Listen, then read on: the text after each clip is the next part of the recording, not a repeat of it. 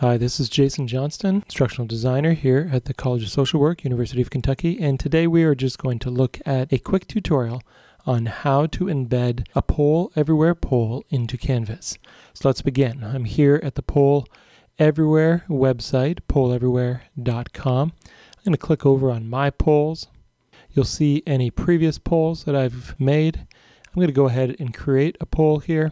I'm going to put in basically the same question that they have there as a demo question.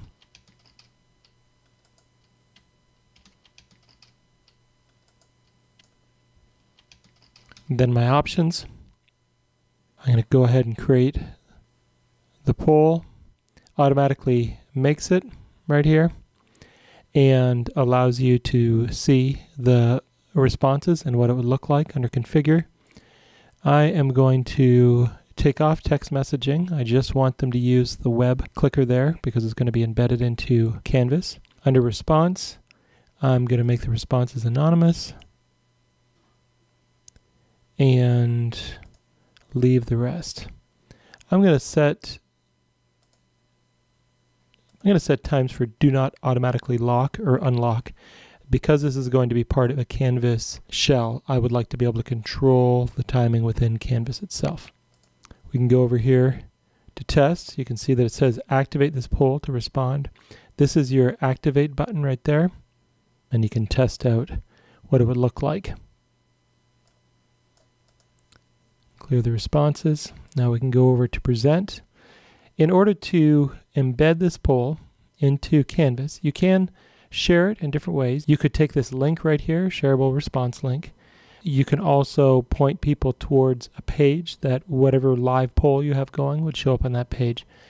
And also show them to the live results page. But what I'm going to do is click on Embed Poll. It's going to give us a few options here. As a web voting widget, we're going to scroll down. And what we're going to do is find this snippet right here.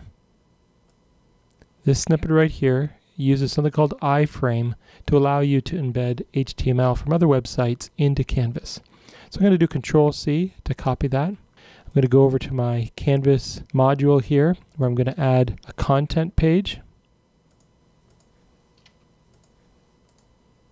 And from this content page, click on Edit. Now, if we just pasted the embed code here, it's not going to work. What we need to do is click over to the HTML editor like that.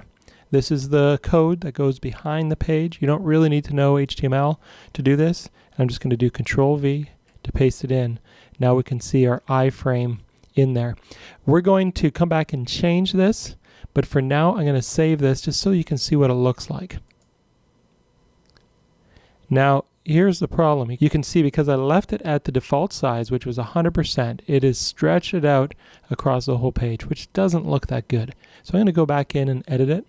You can see the placeholder there for the poll. I'm going to go back into the HTML editor. These are the two numbers I'm going to change.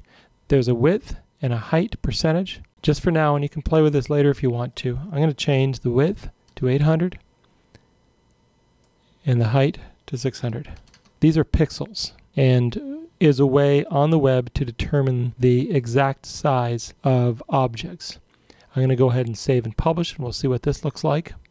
That looks a little better, doesn't it? You can see that there's a link here to the poll, and now we go over to our test subject here, Bruce Banner. He can click on the poll.